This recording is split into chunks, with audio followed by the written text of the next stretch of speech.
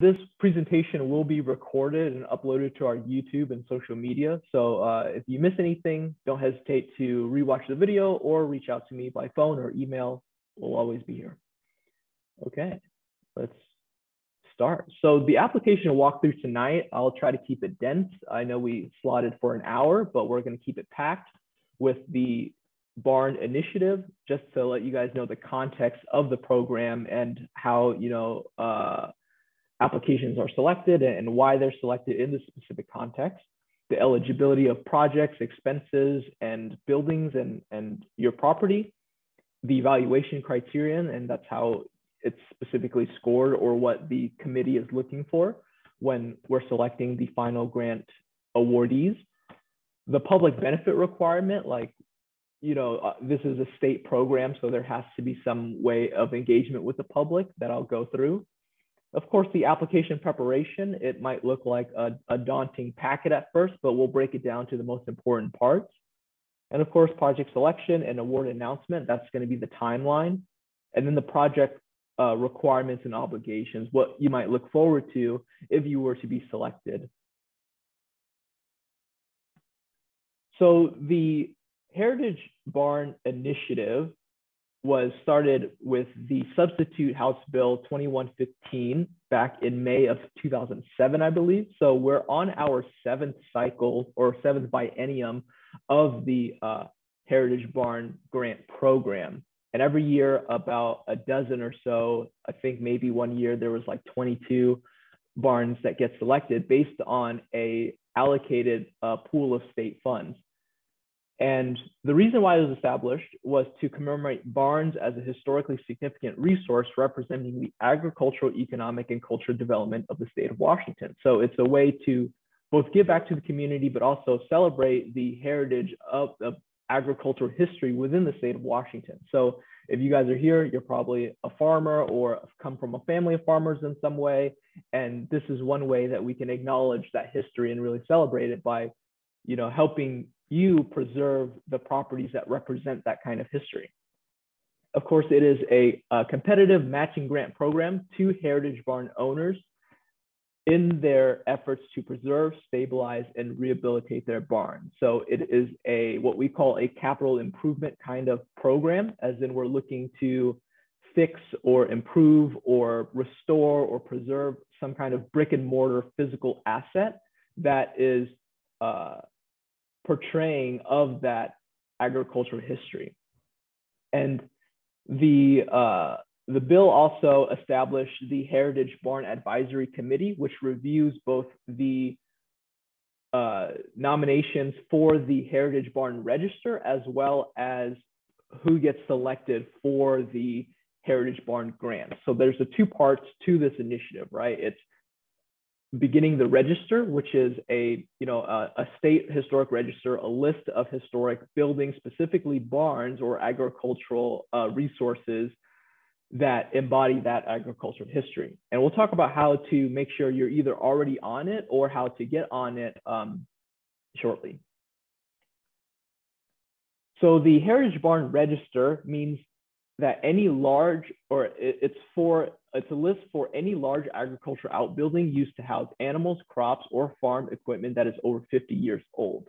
That is a basic benchmark so that we can easily define what historic is. But if your barn is a little younger than 50 or way older than 50, that's not really the determining factor of whether or not it gets recognized by the Heritage Barn Register. What they're looking for is historic significance and integrity.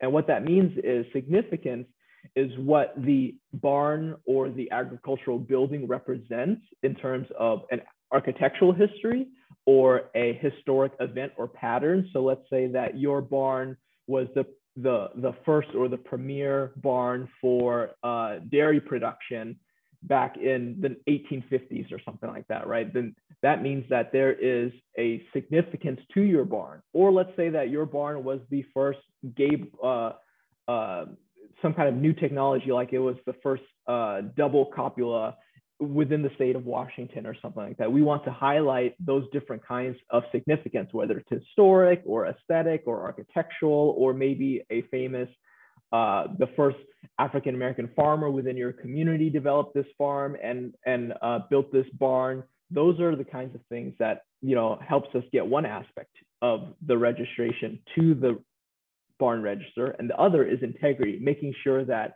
whatever that significance is, it's still manifested visually or physically within your property. So let's say that, you know, you had a barn that represented dairy history, but it's been completely renovated and stripped, and it's turned into an Airbnb or a mother-in-law suite, and all the siding was replaced with vinyl material. It's kind of hard to get it on the register because it doesn't represent that agriculture history that it was supposed to, right?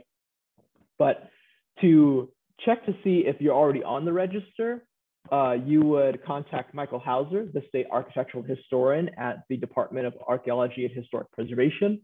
Just like my contact, his is all over the website as well as the application materials, but I can reiterate that towards the end if you guys need me to. So check with Michael to make sure that you're on the register or how to get on the register for your barn.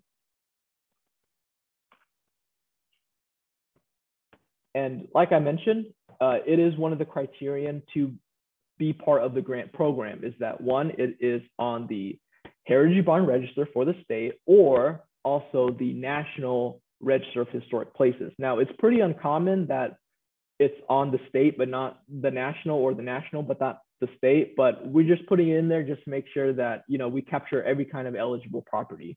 And that's also something that Michael can help really pinpoint.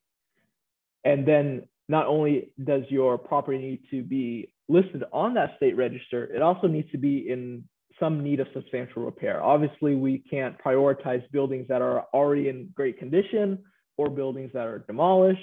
We're looking for properties that need just a little bit more assistance, either coming back to life and coming back to their full agricultural glory, or buildings that, you know, you've tried to maintain, but everyone's expenses are limited and we don't have the means to finish out a full project, right? So it has to be historically significant with its pieces mostly intact, and then also has to need some substantial repair. And that's the kind of programming that the Heritage Barn Grant Program is trying to tackle.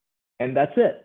And you might think that's easy. Well, my barn is historic, it's already there. And of course, I'm watching this presentation because my barn needs grant assistance. But the thing is that it's competitive, right? So your grant materials and showing that you're in the most need compared to your significance or integrity is important. And that's what we're gonna address today within your complete application. So my job tonight is to make sure that you're submitting an application that best articulates both your historic significance of your barn property as well as the need.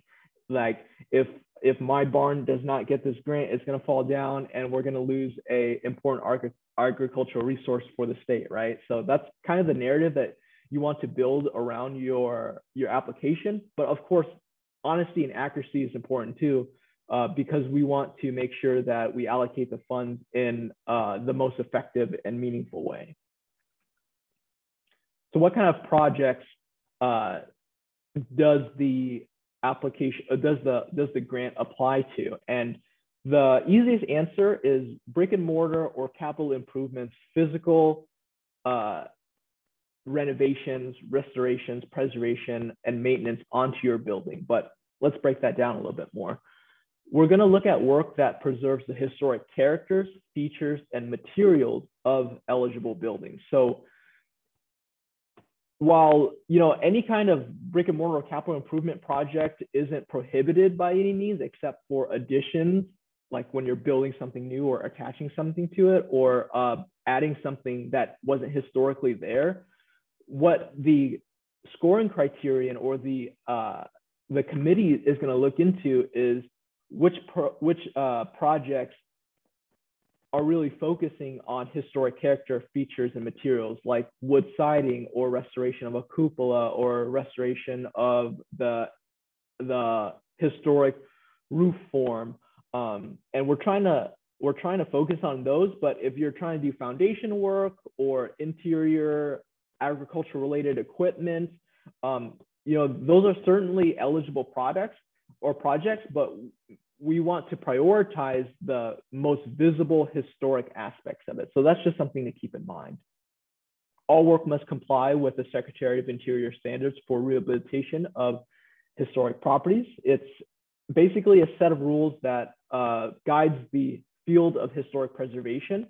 But in short, it just means that we want to maintain historic materials, historic elements, historic architectural elements, and avoid adding new materials or new additions that aren't compatible with that historic look or construction or structure, right? So whenever you're introducing something new, we want to make sure that it's historically compatible with the existing design or structure of your building. And if you ever have any questions on, whether or not your project meets that exact definition, you can always give us a call or email. But in short, if you're doing in-kind replacement or repairs and you're not changing anything, it's probably likely gonna comply with the Secretary of Interior standards.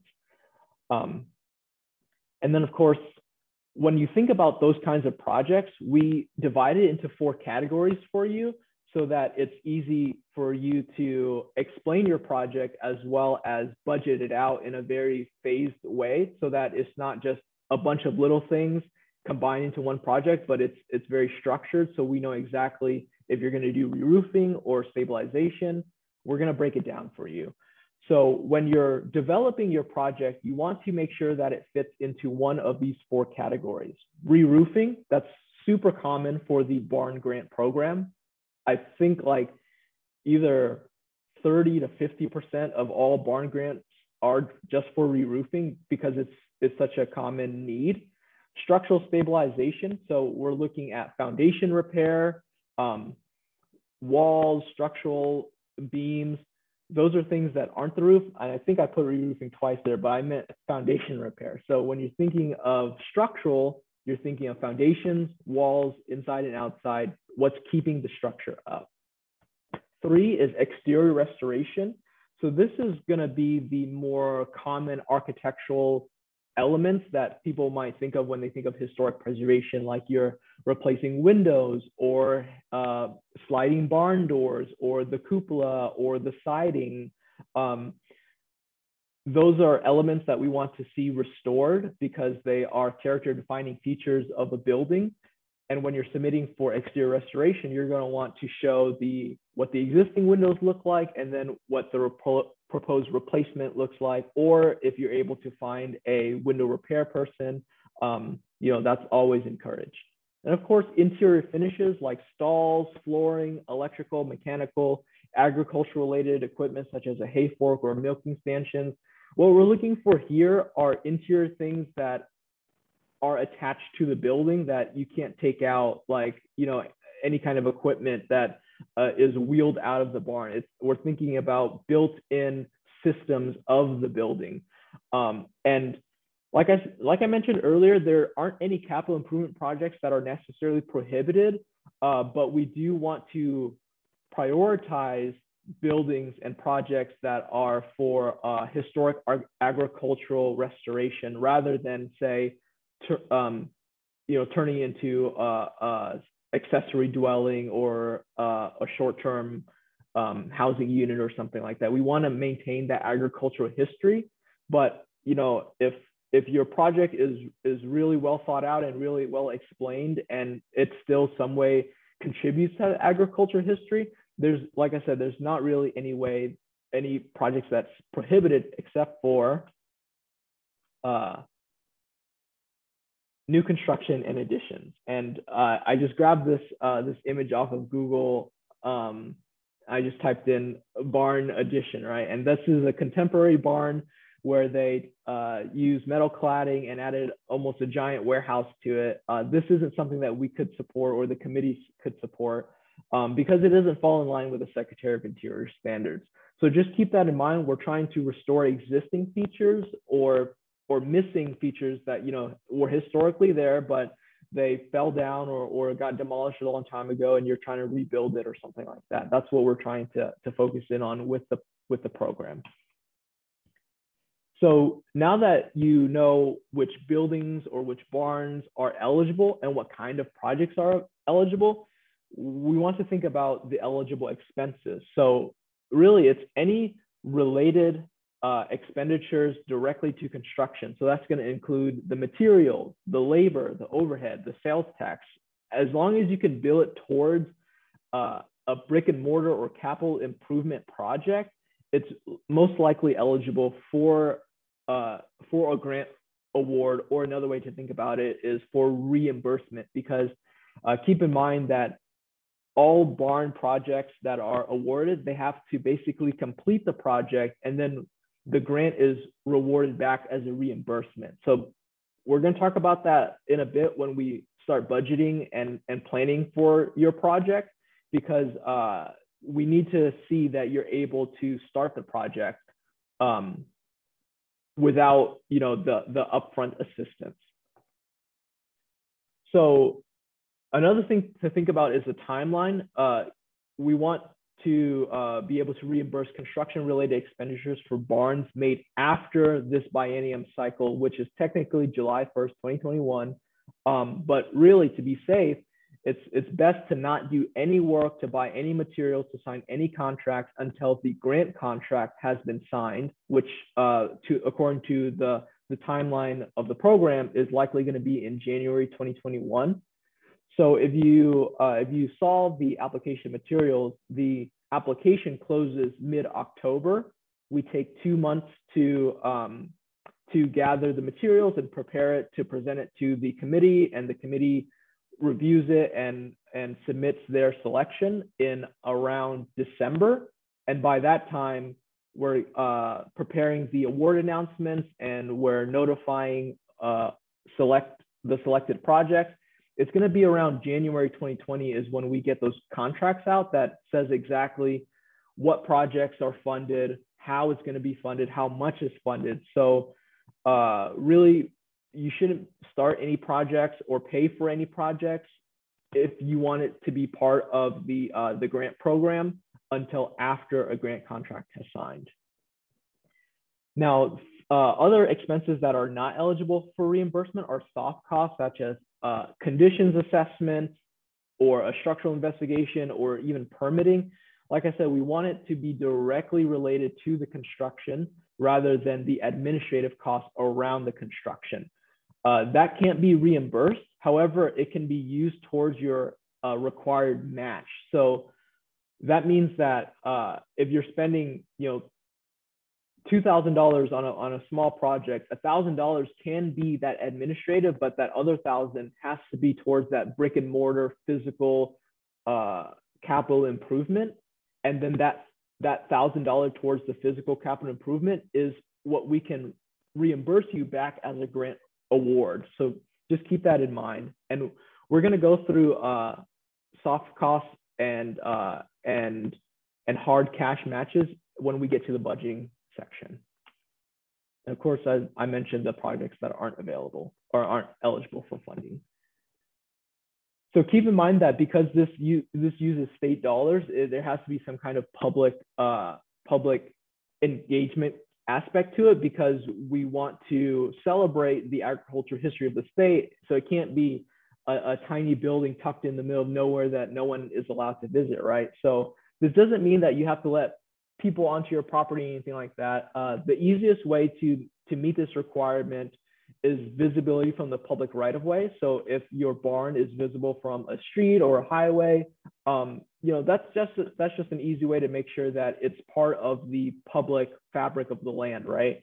And if it's not, we can talk about the occasional public tours and events. I think a few barns here or there have like a annual daily or annual season where they allow the public to come pick berries or harvest on their property, or even an educational program like school tours, or simply saying that, you know, you'll let us go film something at the property or to show off your barn for the next biennium cycle.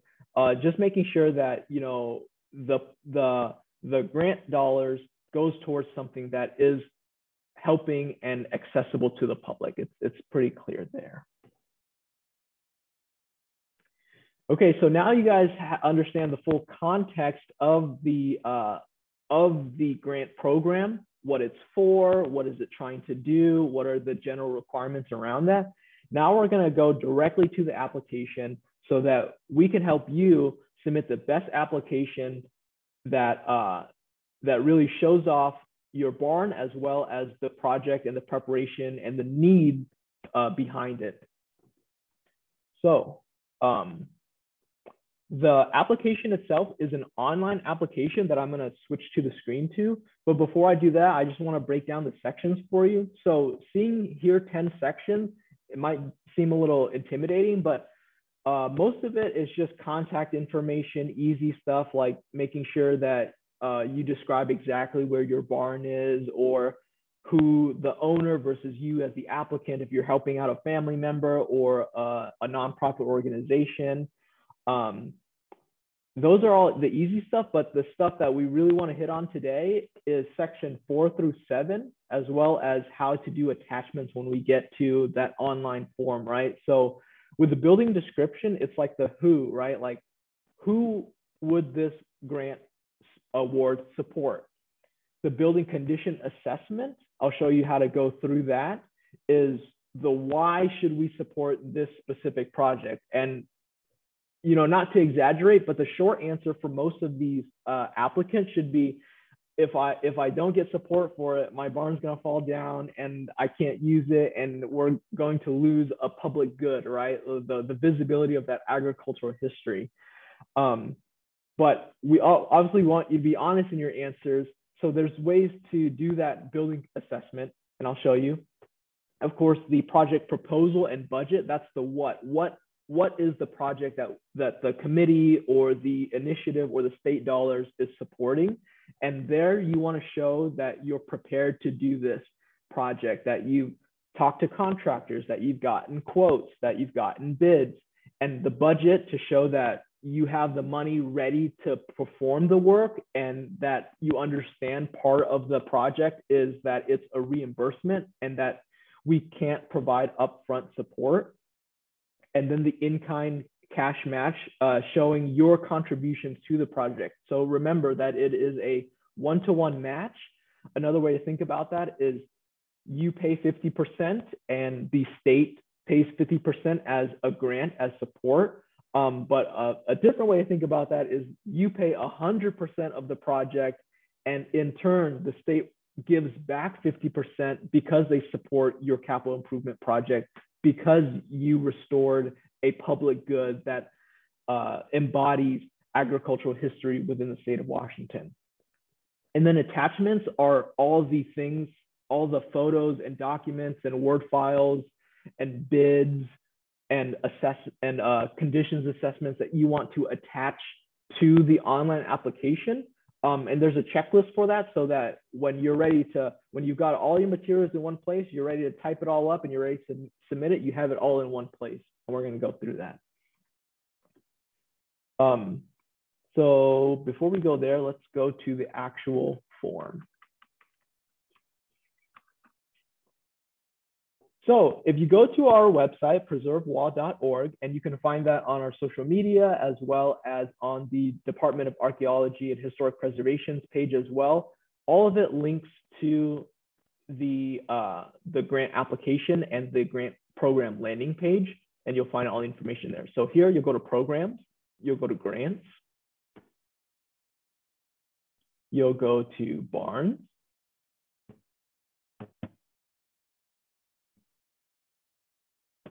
and here is the program landing page. It has, if you miss anything here today, obviously you can contact us by phone or email, but all this information is reiterated here as well. And I'll also post a recording here. Guidelines and procedures is a PDF packet, basically a Word packet that explains all of it textually as well. And you can print this out and, you know, write over it, scribble it, check mark it, because it has all the information that helps you prepare for the application. And me presenting to you today is just a verbalization of this packet. So be sure to take a look at that. But when you're ready for it, you're going to click on this application. And there is a save feature. If you want to fill it out, you know, if you take a few days or a few weeks to fill it out, there is a save feature within the online application. So you can do that as well. But I recommend that you start your own Word document and your own file folder, and you put it all in one place. And when you're ready to come back to it, you sit down and you fill this out. And you can copy and paste the things that you type out in preparation. But property owner, pretty clear. Owner information, pretty clear. Applicant information. This is if you're not the owner. And if you click I am not the owner, it pops out. So you know, don't worry if you don't see those fields right away. So you want to fill out the application chronologically from top to bottom, because some of the fields show themselves when you click on them.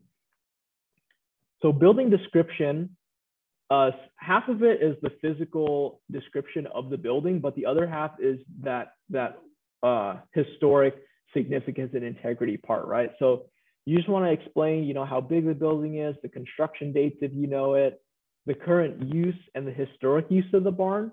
You know, these narratives help us understand where the barn came from and where it is today, and we can use our, you know, our understanding of agricultural history to fill in those gaps and to build an identity or historic significance for your barn, so we can understand it and we can pitch it to the committee. Historic and cultural significance. So basically, this means describing the relative historical and cultural significance of the barn or farmstead for which the grant funds are being requested. And if you need further help on this, or maybe you think that this barn was already listed, or you've already done this kind of work, or maybe your grandparents or whoever came before you already did this work, like I said, don't hesitate to check in with Michael Hauser. He might already have some information on file for you. But here, we just want to understand both the physical and the historical description of the barn. Tell us everything you know and tell us why it's important to you or your community or your family. That helps us understand the who of the grant.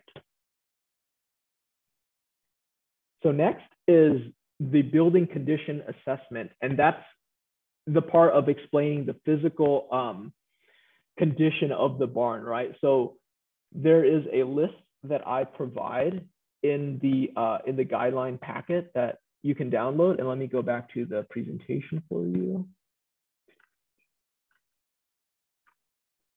So here you see foundation sill plates, roof sheathing, cladding, roof structure. You know, go through the list, and basically you're going to want to define each condition as either good, as in functioning, no problems, no deterioration, fair, as in, you know, there's some wear and tear into it, but it's generally still functioning, and failing, which means that it's way deteriorated. It really needs the most attention. And you're going to fill out this basically like a quiz on each one. And you could either, you know, use from memory, because obviously you know your barn more than anyone else. You walk around the barn all the time. You probably know all this, or you could take out the pen and paper and a clipboard and fill it out with you while you're actually around there. But whenever you mark something as poor or failing, it's most important to get good photos of those areas so that we know that it's an accurate description of your barn or your property, and that we know your project addresses those features. So to reiterate, anytime you put poor or failing, you're going to want to send a few good, clear digital photos of it right off the bat. So make sure you have your camera phone or your you know, your digital camera with you so that you can prepare to take photos for these key architectural elements.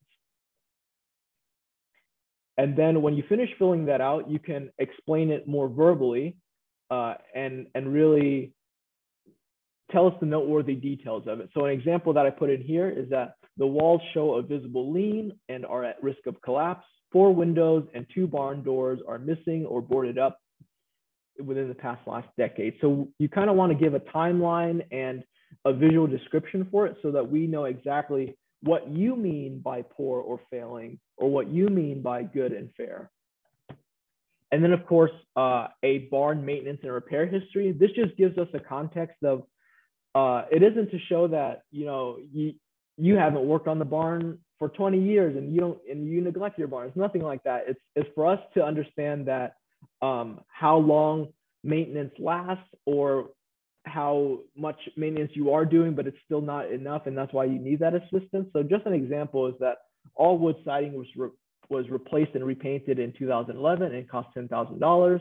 And you know, you can explain, you know, I maintained my barn, however, there was a storm, or you know, or what have you, and it's still deteriorated, and I still need to, you know, go back and redo my roof once again, or redo my foundation, or that I spent all my money doing my roof 10 years ago. Now I need to focus on the foundation. You know, just give us that context of how you maintained your barn, and how you still need a little assistance in a specific area. All right. Probably one of the two biggest parts is the project proposal and budget. And like I mentioned, you're going to want to fill it out in chronological order. So here, you're not seeing very much information to fill out, but if you click on re-roofing and let's say structural, or let's say exterior restoration, it pops out for you to fill out. And if you want to prepare this ahead of time on your own separate document, that's certainly advised, and it helps you copy and paste fairly quickly when you're ready to fill it out. Or if you want to fill it out within this form, like I said, there is a save and continue later feature. But for each one of the four work types, re-roofing, structural stabilization, exterior, interior, you're going to want to describe verbally what it is. You're going to want to give us a proposed timeline of how long it takes. And you're going to want to give us the total cost of that specific work type. Now, there's plenty of projects that are just re-roofing, or are just replacing 6 windows, or just foundation repair. So don't feel like you have to complete one or more of these, but if you do, help us help you by keeping that clearly separated into those work categories, so that we know next June, they're going to do their roof repair. And then next August, they're going to get to the foundation. So that's when you want to be clear in your timeline and in your separated budgets, and who is doing the work, what materials, all that information that you prepare ahead of time shows us that you're ready to go on with the project, and that the only thing that is making you hesitant is that your funding need, right? It's like you would like to be rewarded or incentivized for your reinvestment back into your barn, but you're ready for everything else. You know how to get a contractor, you know your timeline, you know your budget. So there is some homework for you to do as a grantee or as a barn owner that helps us show to the committee that you're one of the top candidates for this grant program, you're ready to go, right? One way to really lose points in this section is if you just mark re-roofing and you don't have a bidder and you don't have materials, and you're saying, hey, I know my roof is collapsing. I think a roof costs $80,000. I don't know what materials I'm using, and I think I'm gonna do it in the summer. You know, that's not a very robust application to show the committee that you're ready to go, right? So that's the upfront homework that you really want to do, is get a clear scope of work, get a clear work plan with your budget, your timeline, who's going to do it, what materials they're going to do it with. And at any point you have a question during that and you don't want to commit to anything, like I said, feel free to reach out. Hey, I got a roofer, but he said he can only do this type of roof, not the current historic roof I have. Is that going to be okay? You know, reach out to us and we can help you navigate during that phase, rather than you submitting blindly and then finding out later that you were scored lowly because it didn't fit quite right into the program. So that's just something to keep in mind. So when you fill out these sections, it calculates automatically for you the total cost, and it also calculates automatically for you the grant award. So like I said, keep in mind that the grant award is a reimbursement process. So whatever project you choose, be ready and show that you're ready to pay for it up front. And as an incentive or as a participant of the program, or us trying to support you as someone who also values agricultural history within the state, is going to be a reimbursement after the fact, right? So, and that's going to be calculated as 50% of the total project cost because of that one-to-one match we talked about earlier. So now that you know how to approach your project, how to find out what parts of your barn needs the most attention, how to show that you're ready to move forward with the project, one of the last few things is that cash match versus in-kind match worksheet. And it's basically showing us that you have the means to begin the project. So there's different ways to think about this, and I'm going to try to break it down here, and it's going to be reiterated on both the guidelines and procedures packet, as well as this online application. So don't hesitate to reach out if you have any other questions. But a cash match, that's the most simplest way to show that you are contributing your 50% or your one-to-one match to the project. That means that you put in $50,000 and we're giving you back $25,000, but still at the end of the day, at the end of the project, you committed your own $25,000. That's the cleanest match. But there are other ways to reach that because we understand that projects are complicated, and sometimes the financial development of that project can be complicated, and there's people and organizations and family members and friends that want to help you out in their own way, and that's very possible with the Heritage Barn Grant Program, and we call that in-kind match. So what that means is donated labor, materials, and equipment. And whenever someone provides donated labor, materials, and equipment, there's specific rates that you have to use. Like, for example, all volunteer labor. Like if you have family members or friends or a community group that is going to clean all of the debris within your barn, you don't have to pay them or you don't have to bill them necessarily, but what we value that donated labor as is $25 an hour, right? So you want to show all the hours added up to meet up to 50% of your total project cost. And it's a little confusing, but I do have some examples to show you, and let me go to it right now.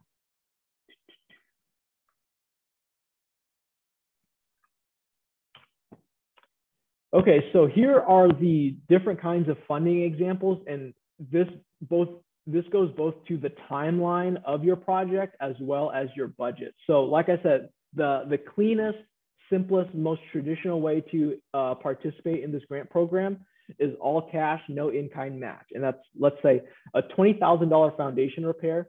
You hire a contractor and pay $20,000 out of pocket for an all-inclusive foundation repair. You are reimbursed $10,000 as a grant reward after documenting completion. Pretty simple and clear, right? It's a $10,000 grant.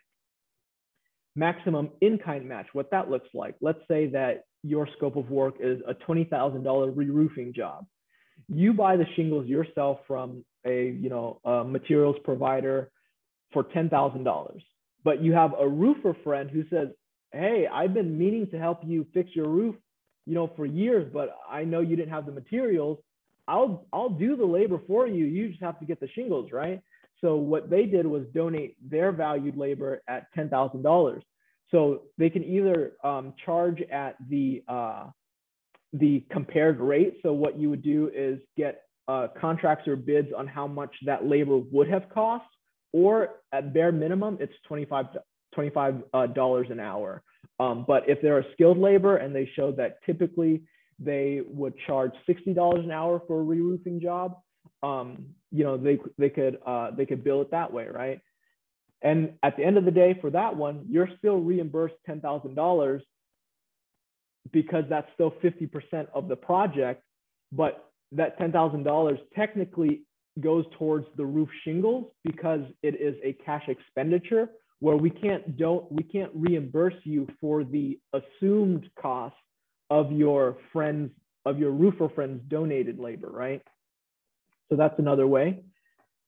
If you're working in multi-phases, and this question comes up a lot about can we get partial reimbursement or progress payments throughout the program? And the answer is yes, but you want to show that timeline and that need pretty clearly in your application. So make sure you just outline what you're expecting, and keep in mind that there is a request amount, and then there is still a way to describe it or verbalize it within your actual submission documentation.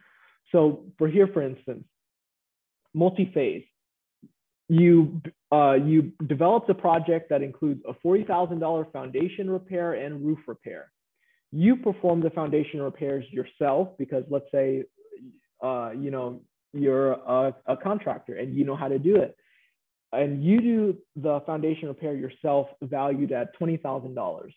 However, you buy shingles and you hire a roofer for $20,000. At the end of the day, you're still reimbursed $20,000 because you paid a cash expenditure to that $20,000 roof job, and you contributed yourself a foundation repair job at the same rate. And those are the two phases of your project, right? It doesn't have to be done all at once. And it can be, there are ways to do a progress payment. We just need you to articulate that that's what you're expecting to do on your timeline and on your budget. And then another way to think about partial reimbursement, and this breaks it down a little bit more. Same thing, $40,000 foundation and roof repair. You buy the shingles and hire a roofer for $20,000. And you did your roof, but you don't have the money to begin phase 2 of the foundation. So you request a partial payment. So you receive $10,000 reimbursement after documenting completion of phase 1, the roofing. Then you're now with that extra bit of money back into your pool, you hire a contractor and pay $20,000 for that foundation repair. And then when you show that you've completed that foundation repair, you're reimbursed another $10,000. So in the same way, you paid $20,000 cash, no in-kind match, and in the same way, you get $20,000 back. So there's different ways to think about it, but at the end of the day, we can't reimburse any in-kind or donated or assumed expenses. We can only reimburse cash expenditures, and therefore that means that 50% of your project has to be paid with cash. And like I said, this is one of the more complicated aspects of the application. If you need in-kind or donated materials, labor, and equipment, but we can certainly help you out on a one-on-one basis on these kinds of questions. And then let's go back to the application.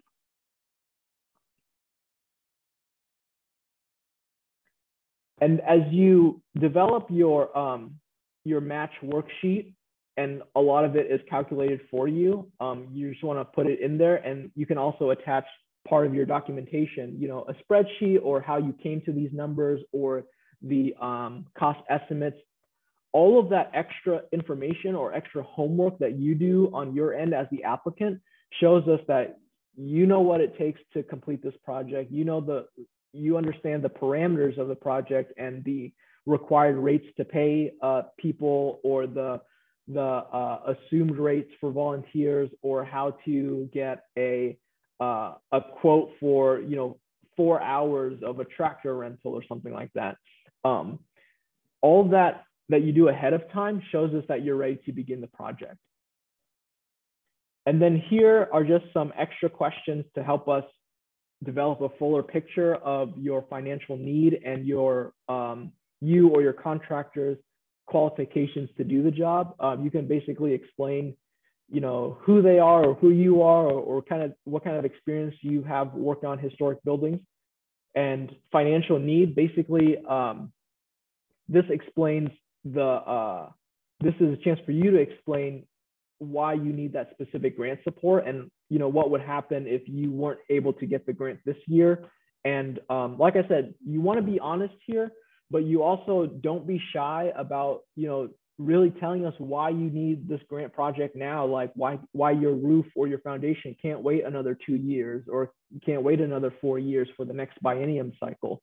But your honesty and your accuracy is going to be supported by the photos and the contractor's bids that you get. So just keep that in mind. You're trying to build a holistic picture of your barn, your project, and your need. And section 8 is just one of those logistic questions, like, do you agree to the 5 or 10 year easement? That just means filing an easement with your county saying that all work will be all exterior work will be reviewed by the Department of Archaeology and Historic Preservation, and you won't do anything that's basically against the historic preservation ethic. Like if we award you $20,000 to re-roof your barn, but in 2 years you're going to demolish your barn so that you can sell the property, that's breaking that historic easement and that maintenance agreement. And at that time, there are enforcement measures for you to return that grant award. But we don't even need to go down that rabbit hole. This is just a simple yes or no. I agree to the standard parameters that I'll maintain my barn for 5 to 10 years, depending on how much dollar allocated threshold you reach. Public access, just basically, and visibility from right of way is explaining, can you see it from the street? And if you can't see it from the street, are you willing to have people tour your barn or do any kind of educational promotional event? And it doesn't necessarily have to mean that you put it on yourself. Sometimes it could just mean allowing me or someone from DAHP to make an educational video. Like a few years ago, like Chris's background image for Barn Week, they did a tour of actual real life barns that sometimes might not be so publicly accessible. So like I said, that part of the program requirement isn't to make random strangers come to your property if that's not the kind of barn or farm that you run. It just means that it is a public program for a public good, and there has to be some aspect of public access. And then finally, attachments. So I really think that you should print this section out, or at least have it in the back of your mind. And let me go back to the slide. These are the extra files that you're not going to find within the application that you need to attach to the application with digital files. And that's going to include any contract bids, cost estimates, condition assessments that you used or you found to develop your proposal or your scope of work or your project.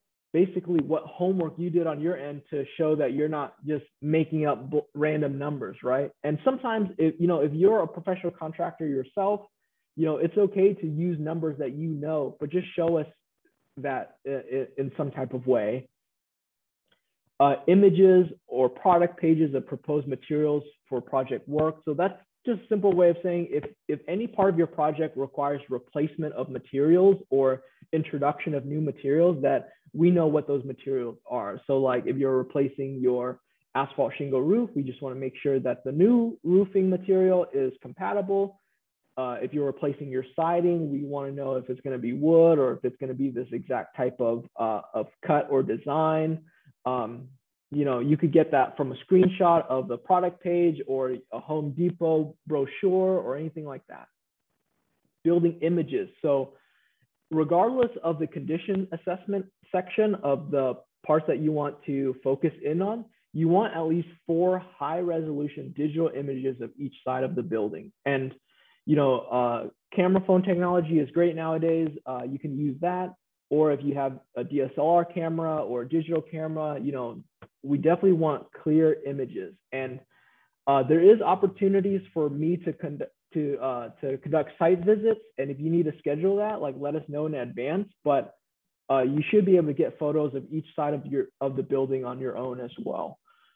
detail images. So these are the extra images that really highlight the need of your project. Show us where the wall is falling down. Show us where there is a hole in your siding. Show us where the cupola has completely collapsed.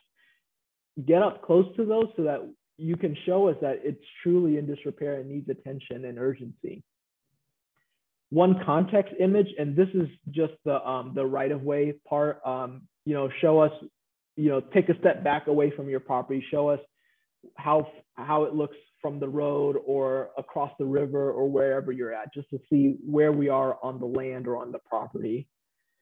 If you're a local non-government, we just need you to provide a mission statement and lead staff and annual budget. So because it's government, we need that kind of documentation. For nonprofits, we need a list of board members and their affiliations to make sure there's not conflict of interest or anything like that. And then once you have all those extra files, extra photos, extra documents, extra bids, contracts, screenshots, you're going to want to list that for me into a document and basically just say attachment 1, barn name, descriptive title like the truss barn, front facade photo, truss barn, rear facade photo, re-roofing bid 1, re-roofing bid 2. And that helps us sort it on our end to be able to provide a clean, clear application for the committee to review. And then we're almost done here and we can open up for questions. Just as the very last thing, the certification submission is just an acknowledgement that, all the information is above and accurate and that, you're authorized to submit this if you're not the actual owner. And then one more time, your email, just so that we know exactly who to send this to. It's also the email that is used that automatically generates a copy of your entire application so that you have it for your own reference. Like, what did I ask money for 2 months ago? We'll have that in there for you. And like I said, a save and continue later button. But yeah, we moved through that pretty quickly and we're approaching the 1 hour mark. So I'll go back to this front screen and open up for questions. I know Chris has been tackling a bunch, and Chris, if you want to say any out loud for any of our viewers, we can revisit any of those points as well. But thank you for having me. I'm gonna take a water, but I'll wait for Chris to chime back in. Yeah, thanks so much, Huy. It was great to get that overview. And we certainly understand that is a lot to get through in the course of an hour.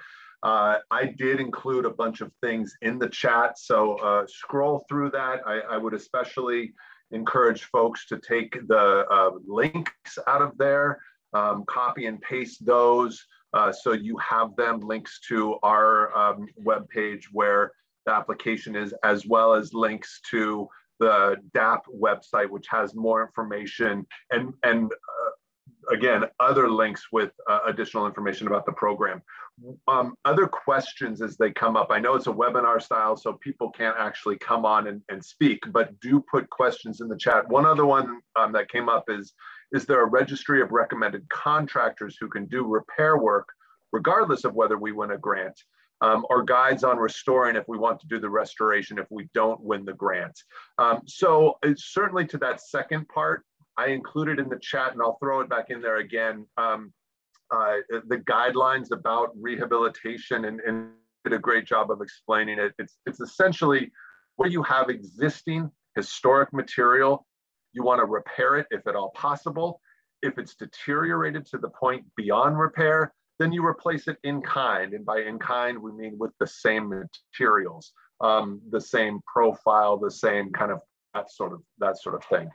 A registry of recommended contractors. We can't technically recommend contractors to folks. We really provide references, but we can. And when I say that, I mean we can't give preference to a contractor. We can work on providing lists of folks who have worked on barns in the past, And some of those are going to, of course, be regional. Someone who's done work on a barn in the Olympic Peninsula probably isn't going to be doing work down in the Palouse, although maybe they will. So I would contact us specifically one-on-one, reach out to Huy, and we can provide some of those contacts for folks who have done work on barns. But certainly it would be great if we know. Typically what has been the case is we have had far more in requests for grant funds than we've had available to distribute in grant awards. So to the degree that people would like to do the work on their own, regardless of whether they get a grant, that's great. That's exciting for us. That said, we do have more in funding than we've ever had in the past. The legislature did provide $1 million for the 2021-23 biennium, and so there's some admin costs that are associated with that.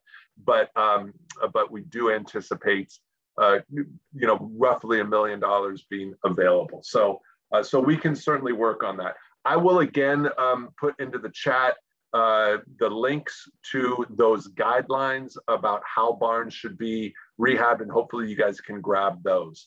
And then another question that came up is, can funds go to other structures on site? My chicken coop needs help.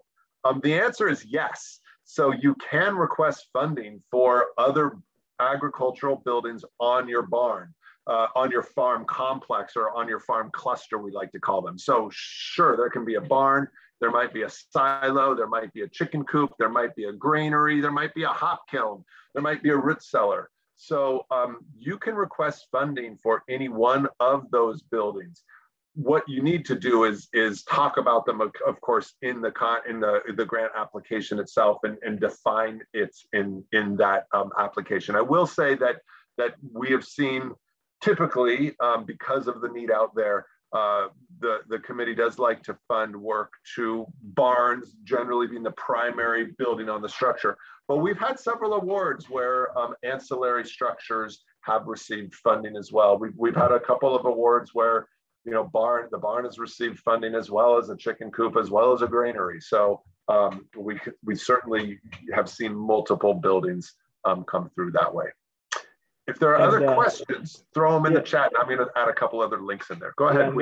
And that was a trick question from Michael Hauser, our state architectural historian. So like I said, reach out to him if you need to check in on the historic status of your barn, because I think he was trying to get us to say that make sure the chicken coop is on the state register, right?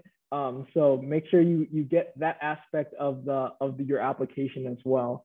Maybe it's the biggest chicken coop in the state, or the first, and it's still significant, and all of its pieces are there, but make sure that it's on the state register at bare minimum before you proceed.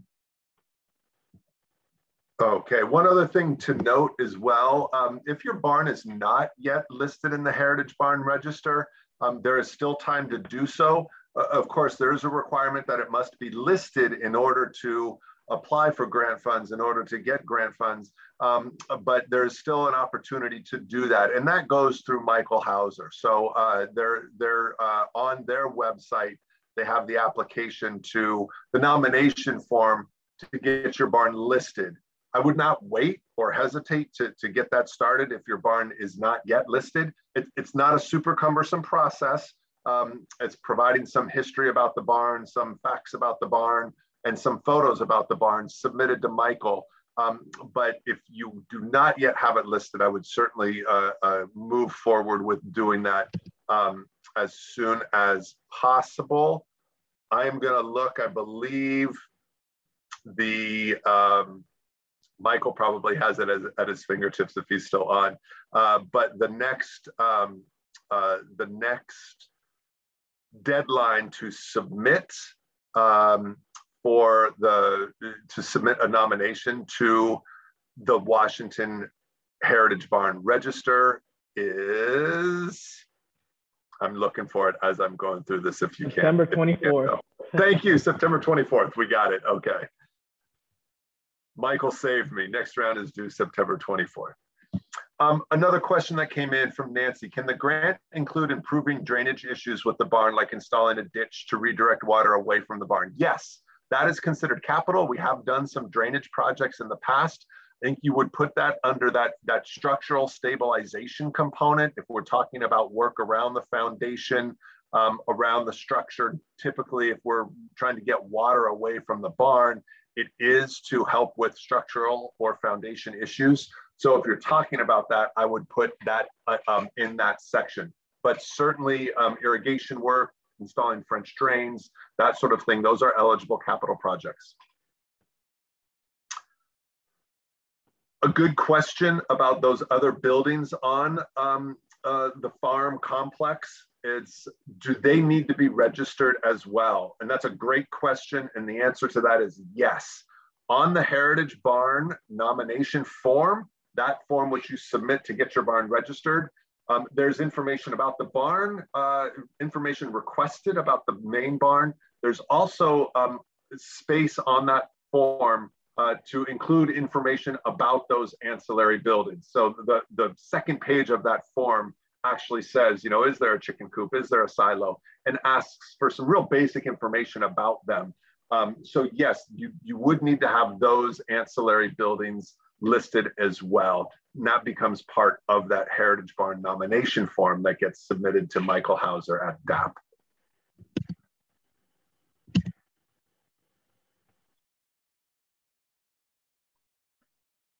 Well, alrighty. If that is all the questions, we will sign out. I'll leave on the screen for a little bit longer, but we appreciate you all coming. And if you need to re-listen to it, it will be posted on our website and social media.